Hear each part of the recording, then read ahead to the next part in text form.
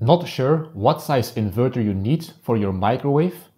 In this video I will show you the power readings and how to calculate the required inverter. I will test my own microwave, showing the actual power draw.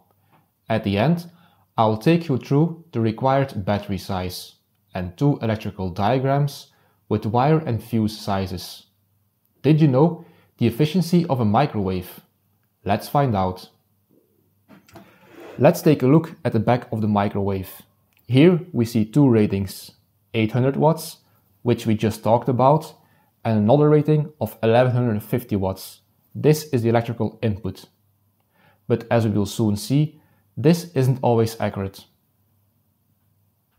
So let's test how much power this microwave actually draws. Let's put it on 800 watts and press start. You will see the power ramping up. And we got 1400 watts. That's actually 1.8 times the rated power of the microwave. So if you have a 1000 watt microwave, you can expect to draw 1800 watts. I recommend to multiply by 2. So if you have a 1000 watt microwave, you will need a 2000 watt inverter, just like I have right here. Stick around and I will show you what battery size you will need. So is there a way to reduce the power draw from the microwave? What if we set 100 watts to the microwave? Will it also be pulling 100 watts on the input? Let's see.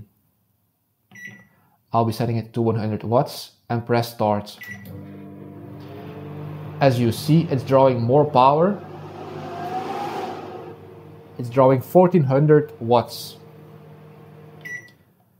So it's cycling between 0 and 100%. So with a normal inverter, this is not possible. Only if we have an inverter microwave. The inverter microwave will be a true output. So if you set 400 watts here, the draw will also be 400 watts. So if you have a normal microwave, it wouldn't work. Only with an inverter microwave. What about the surge power of a microwave? A microwave doesn't have actually any surge, unlike a fridge or a pump. I did a review video about the Power Queen 2000 watt inverter, and I showed it didn't have any surge capabilities. So I just recommend sticking to the 2x rule. If you have a 1000 watt microwave, use a 2000 watt inverter. Let me take you behind my screen and I'll show you the battery size. I will also show you the wiring diagrams with wire and fuse sizes. I'm running my microwave of a single 12 volt 100 amp hour lead time mini battery. During the test, it was drawing 129 amps, even though the battery's BMS is rated for only 100 amps. It can handle this because it has a surge capacity of 250 amps for 5 seconds. I ran the microwave for 3 minutes without any issues. Here's the math behind it. 1360 watts divided by 12.5 volts equals 109 amps. Then 109 amps divided by 0.9, which is the efficiency of the inverter, and we get 121 amps. If you have a larger microwave than mine, you might need two 12 volt 100 amp hour batteries in parallel, or a larger 12 volt 200 amp hour battery with a 200 amp BMS.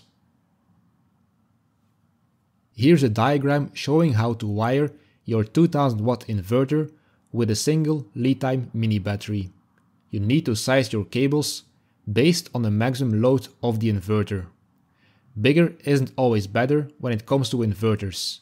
Let's calculate. We will start with the current draw of the inverter. 2000 watts divided by 12 volts equals 166 amps. Then we have to account for the inverter efficiency loss, which is 90%. 166 amps divided by 0.9 equals 184 amps. And then we apply a safety factor. 184 amps times 1.25 equals 230 amps. So your cable needs to be able to carry 230 amps. If you use a 1/8 gauge or 55mm square welding cable with 105 degrees Celsius insulation temperature, it can handle 285 amps. Now you need to size your fuse between the max current in the system, which is 230 amps, and the highest current the wire can handle, which is 285 amps. A 250 amp mega fuse will work. Remember what I mentioned in my video about sizing your cables? If you can't purchase the cable rated at 105 degrees insulation temperature, then you will most likely have a cable rated at 90 degrees Celsius, unless specified otherwise.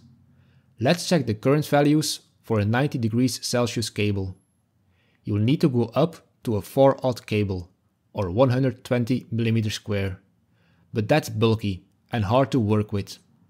A better solution is to split the cables in 2 pairs.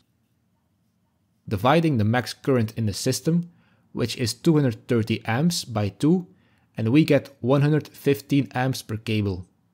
A 2 gauge or 35mm square cable can handle 130 amps each, so together they will handle 260 amps. Again, we need a fuse between the max current in the system, which is still 230 amps, and the max current the wire can handle, which is now 260 amps. A 250 amp fuse is the right choice.